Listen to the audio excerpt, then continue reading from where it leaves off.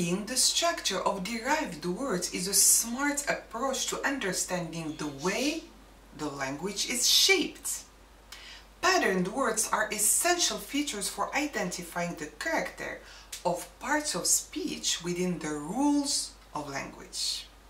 So far, you've become knowledgeable if you've been watching my previous videos about some techniques for quadriliteral verbal nouns, derivations, and how verb forms take a crucial part in the process, with their distinct patterns that are used for mapping Arabic.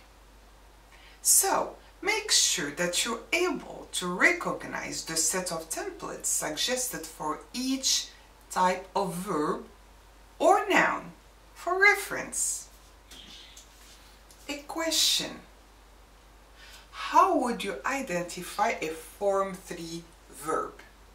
The idea is based upon its pattern, which is فَعَلَ, فَعَلَ, like شَاهَدَ, شَاهَدَ, to watch, راقب, راقب, to observe, surveil, monitor. And its related verbal nouns may follow two patterns: مفاعل, مفاعل, or فعال, فعال. While مفاعل is more popular than the other and considered as a unique pattern among the rest because it starts with the letter mu, which makes it easier to remember, and there are few patterns starting this way. فعال does also work for the same purpose of generating quadriliteral verbal nouns for Form 3 verbs. فعل.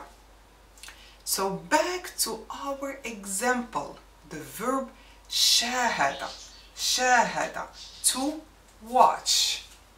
شاهد فيلما على Netflix.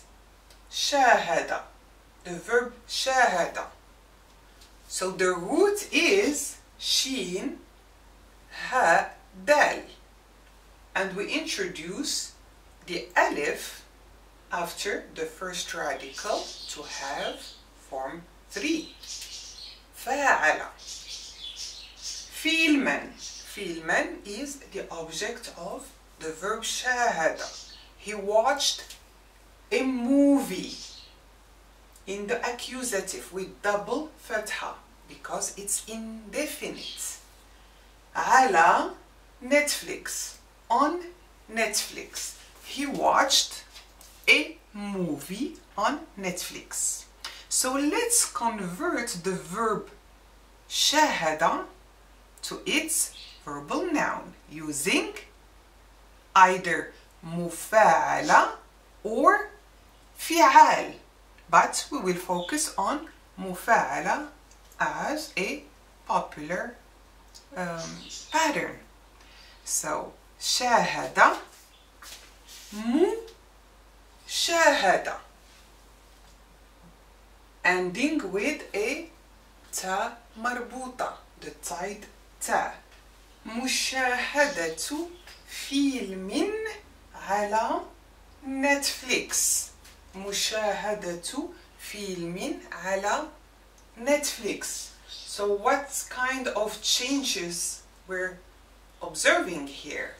So the sentence turned to a nominal one since it starts with a noun, مشاهدة, and the object of شاهدة turns to a genitive noun with the sign of double kasra because it's indefinite and because it's part of a possessive construction that happens when we have two nouns back to back.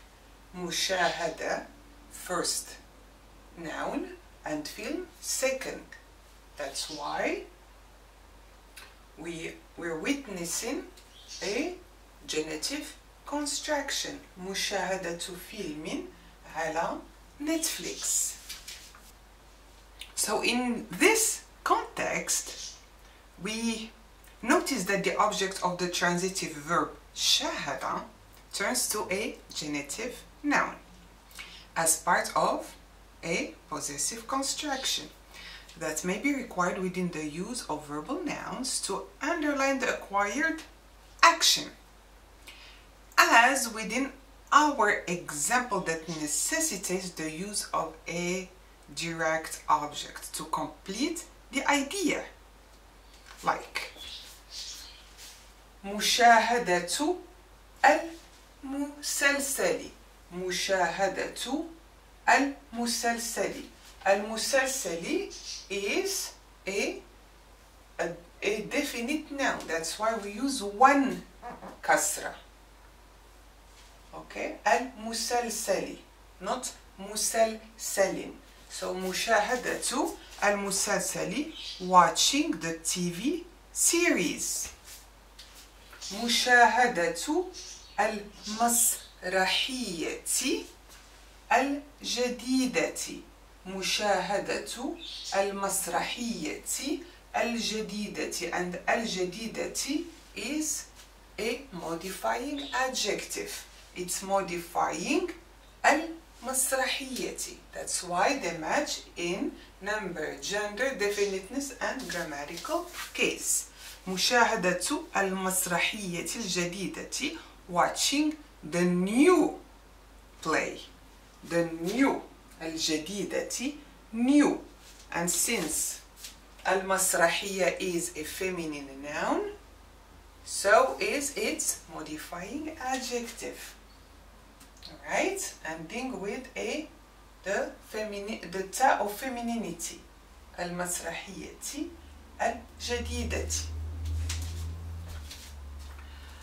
The use of verbal nouns suggests the possessive construction when the verb from which its derivation happens is transitive, meaning requiring a direct object to receive the action.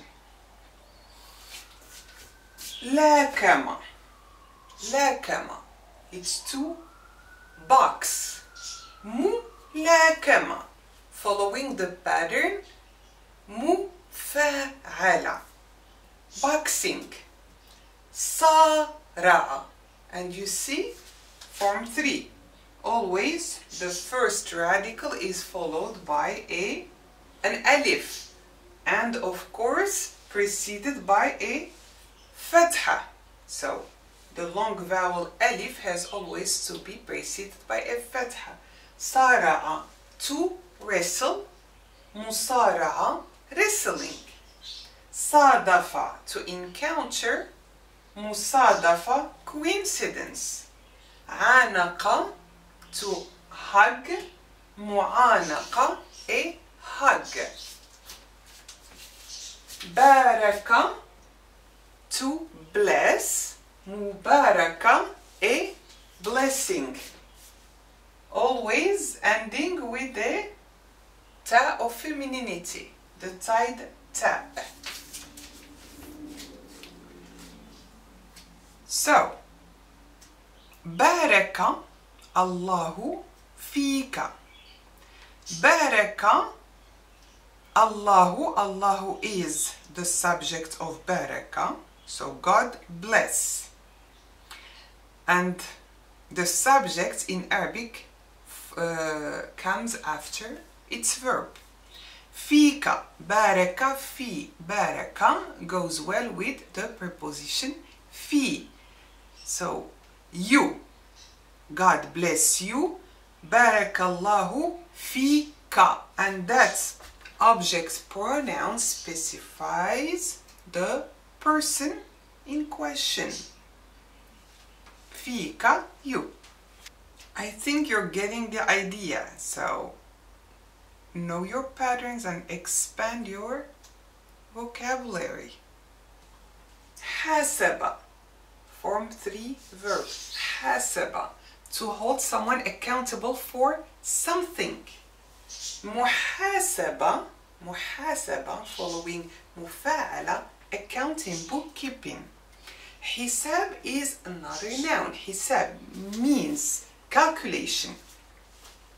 Bill, invoice in a restaurant, etc. So if you want to ask for the bill at a restaurant, you would have to say the check please. Can I have the check please? الحساب, الحساب, the check. لو سمحت, please. الحساب لو سمحت. Or الحساب من فضلك. الحساب من فضلك, please. من فضلك. If you're not that courteous person, cut it short and say الحساب, the check. الحساب. Form 3, ساعد, ساعد, to help, to assist. مساعدة, مفاعلة, help. هل يمكنك أن تساعدني؟ هل يمكنك أن تساعدني? Can you help me? هل is an interrogative particle that is added to a declarative sentence to change it into a yes or no question. يمكنك, يمكنك, you can. يمكنك, you can. From أمكن, أمكن. أمكن, to be possible for someone to do something. أمكن, to be possible for someone to do something. So يمكن أن, يمكن أن, it's possible that. يمكن أن, it's possible that. This phrase is impersonal. And you add an object to specify the spoken of. That's why you have يمكنك, that's ka, specifying you, addressing you. Second person, singular, masculine. Ki, feminine. So, the conjunction أن, هل يمكنك أن, introduces the subjunctive mood. So you have a subjunctive verb clause in place of the verbal noun. هل يمكنك مساعدتي? هل يمكنك مساعدتي? So we don't have أن, we use the verbal noun مساعدة. And then we add the ya because I'm referring to myself. Like مساعدتي, myself. I need help for myself. مساعدتي. أحتاج إلى المساعدة. This is another way to say the same thing. So I need help. أحتاج إلى. And أحتاج, the verb أحتاج is construed with إلى. It's coupled with the preposition إلى. أحتاج إلى المساعدة. The verbal noun, the definite verbal noun, المساعدة. I need help. And that's it for today. إلى اللقاء.